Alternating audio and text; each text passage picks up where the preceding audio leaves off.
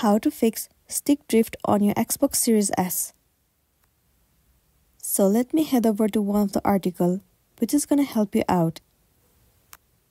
So this is one of the article with the step-by-step process on how you can fix this issue. Over here you can also read what exactly the stick drift is.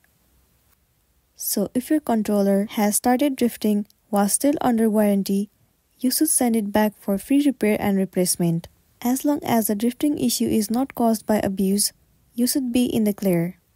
Now the next thing is, before you even think about physically working on your controller, you should attempt software calibration first. The Xbox Series console have a built-in app that can be used to compensate for drift with software. If the controller's drift is getting progressively worse, this is just a stopgap.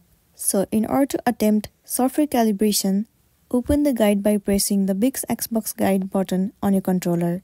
Then under Profile and System, select Settings, and then head over to Devices and Connection. After that, move into Controllers and Headsets.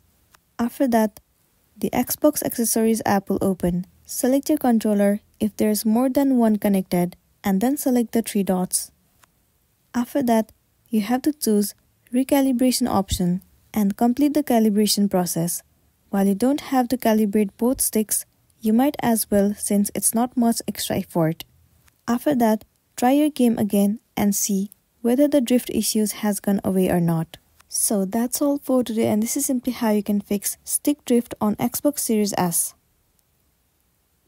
Make sure to smash the like button and consider subscribing if you found this video helpful.